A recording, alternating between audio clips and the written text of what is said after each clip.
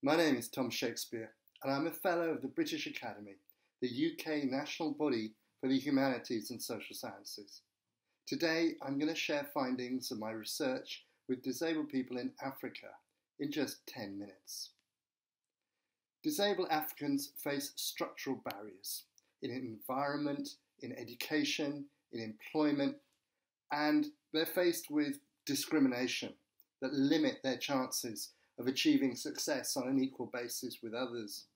All the indicators are bad. Yet, at the same time, anyone who spends time with disabled Africans has encountered dozens of successful, assertive, proud disabled people. And often these folk are associated with vibrant disabled people's organisations, but increasingly they've moved into mainstream roles in society. I think we researchers have to capture the agency of disabled people while balancing that with an awareness of those structural forces that make it so difficult for disabled people and their households to survive, let alone thrive. As part of a research project funded by ESRC and the Department for International Development, led by Nora Gross, who's a professor at UCL, I wanted to find and talk to African people with disability who overcome barriers and find out how they've done it. So I partnered with researchers like Joseph Simbaya, Anthony Mugeri, Emily Nairiki, and their colleagues in Zambia, Uganda, and Kenya, and local disabled people's organisations and NGOs in order to recruit people. So we did in-depth qualitative interviews, life history interviews if you like, because we wanted to hear the voices of disabled people. And we had no problem recruiting people. Folk were there. And our 105 people included people with hearing loss, with sight loss, people who'd survived polio, people like me who had restricted growth, some folk who were albino, and many with other physical impairments. And 39 of our respondents were women. About a fifth of our people hadn't finished school. That's not surprising. We know from other data that approximately 1/3 of out-of-school children in low and middle-income countries have disabilities. But I was surprised that a lot of our participants had degrees and even postgraduate degrees. So why was that? Well, some people had found benefactors, individuals or development organisations, to pay their school and college fees. But completing education was tough, as we were told by a Kenyan woman with a mobility impairment. She'd been unable to attend the school because it was 3 kilometres away, and obviously people walked to and fro school, until her grandfather made her walking sticks. And so from the age of 10, she could manage that journey. Other children with disabilities were mocked or even bullied in school, not just by other pupils, sometimes by teachers as well. And if you were to endure that, family support was crucial. For example, a guy from Uganda who'd survived polio in infancy was the first in his family to get a degree. That's something we heard a lot about. And he spoke warmly of his own father's commitment to his education. If you don't go to school and study, you definitely know you will not manage in this environment, said his dad. And this participant subsequently sponsored the education of 4 of his siblings. And this was very common. We heard lots of people say that they were the first to finish school in their family and that they were now fulfilling their family responsibilities, such as supporting their brothers and sisters, maybe their nephews and nieces, unrelated children, through education, or they were looking after their elderly parents. And remember, this is a context with almost no social support from government. And when they faced barriers, our participant used ingenuity to overcome them. For example, another Kenyan woman described how she'd attended mainstream school. And I said, but you were deaf. Did you have a sign language interpreter? And she said, no. And I said, but it must have been a big class. And she said, yeah, 70 children. And what she did because she couldn't hear a word that the teacher said, she found the cleverest pupil in the class and copied his or her notes. And if she didn't understand his or her notes, she found the next cleverest, copied them. And in an African education system, a lot of it is by rote learning. So she learned the lessons, worked hard, memorized the notes, passed her O-levels, passed her A-levels, teacher training. And then when she went to university to get an education degree, that's when she learned sign language, opened a different world to her. And she wasn't privileged, this woman. Her parents were uneducated, agricultural workers. They didn't even own their own land. And neighbours had told her father that she would never amount to anything. Her deafness was the result of witchcraft.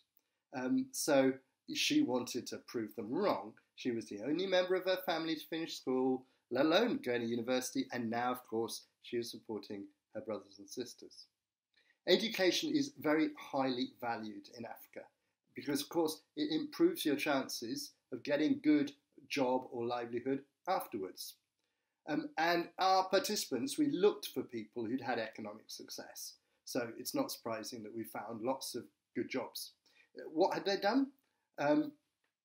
16 out of our 105 were civil servants at various levels, including right to the top level. 12 were teachers or lawyers.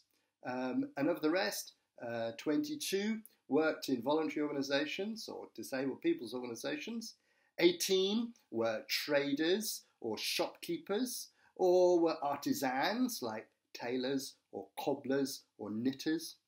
9 worked in business. 8 were farmers. I remember buying some of the nicest peanut butter I have ever tasted from one participant in Uganda. I want to go back for more of that. A Zambian guy who'd experienced spinal cord injury while he was at college told me how he bounced back, saying, okay, this is just a disability. I can still use my hands, still use my brains. Let me see what I can do. And he had a shop. He employed several people. Guess what? He was sponsoring the education of I think a niece and one other unrelated child. What he wanted was a wife. Because life is more than a job. And so I want to tell you that 71 of our 105 respondents were married, or sometimes they had been married but were now widowed. And between them, they had a lot of children. And many of these adults that we talked to were active in their church or mosque because faith was very important to them. The blind guy and his mum said, "You of all my children must finish school." And he was a Muslim. He'd had 2 wives. I think he had 12 children, very active in his mosque. The tailor in Lusaka, who explained, I said to him, what is the secret of your success? And without a beat, he replied to me, the grace of God. Maybe, but more directly, this man also had his sister to thank because she had bought him a sewing machine and his brother-in-law had paid for his tailoring classes. And now married, 3 children, he was doing okay. So God worked maybe through his family, if we want to go with that explanation. And all of this tells me something about their levers of success that enable people with disabilities to succeed against what are often very severe odds. Family, very important.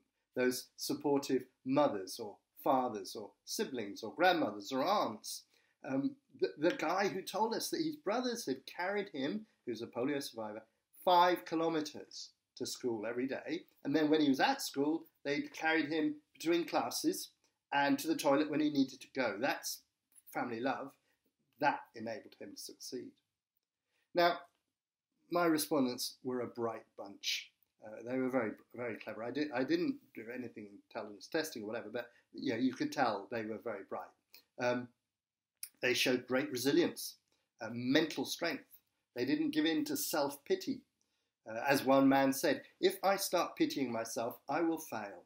And no one is caring about me, and no one is willing to help me, so I have to cope with whatever comes ahead of me. So they sought out skills training, or their parents found skills training, so that they could become craftspeople, or to learn how to look after bees or pigs or chickens. One of our respondents became a photographer, went for training to become a photographer it gave him a trade he could sell and earn. And of course, in some cases, as I've said, these admirable personal qualities meant that they attracted the attention of sponsors or donors, either from their own communities or sometimes from a high-income country. Because, of course, if you're a bright kid with disability and you're lucky, people will say, oh, they deserve to be supported. We're going to help them get over those barriers. If you're in Uganda, many of our disabled respondents had government scholarships to attend university because they were disabled students. And of course, once you got those qualifications, you might end up as a teacher. That's a good job. Or perhaps working in a disabled persons organisation. Now, I'm not saying that these folks are necessarily representative. Most people with disabilities in Africa, I'm afraid, are still defeated by barriers, still sometimes begging for something to eat and struggling to survive. And this story of prejudice, many of our people had experienced prejudice, maybe from a family member like a grandmother, maybe from a mother-in-law, you're not going to marry my child, or others in their own families, or people they work with.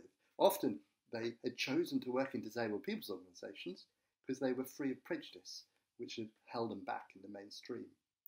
But the evidence overall of these 105 people is that many folk with disabilities do succeed in overcoming barriers. And in development terms, they're a good investment. You're not wasting your money with this bunch. They give back to their families, to these children that they educate, and to their communities. Often they become role models, working through disabled people's organisations to show others a way forward. And I think that the success of the people I spoke to shows that more disabled people can succeed if they get the chance. If we can work together to remove barriers and provide better services, the stories I've told you today will be more common. Even telling these stories helps others, I hope, be inspired. The COVID-19 epidemic is going to hit this continent very hard. Think about it. If you're a day labourer, you need the money that day. You can't self-isolate. There are 10 ventilators for the whole of Burkina Faso. There are 20 million people. It's a different situation. There is no protective PPE for carers in these sorts of settings. So I hope that when the rebuilding comes, they're not forgotten. In Kenya, I met a very senior civil servant. She'd been born with malformed arms, like a thalidomide survivor, and she'd had a great career. She'd really done well. And what she said to me, I want you to remember, you do what you can, at least to change the mind of these negative ones. And there are also positive ones who come to embrace you. Thank you for listening.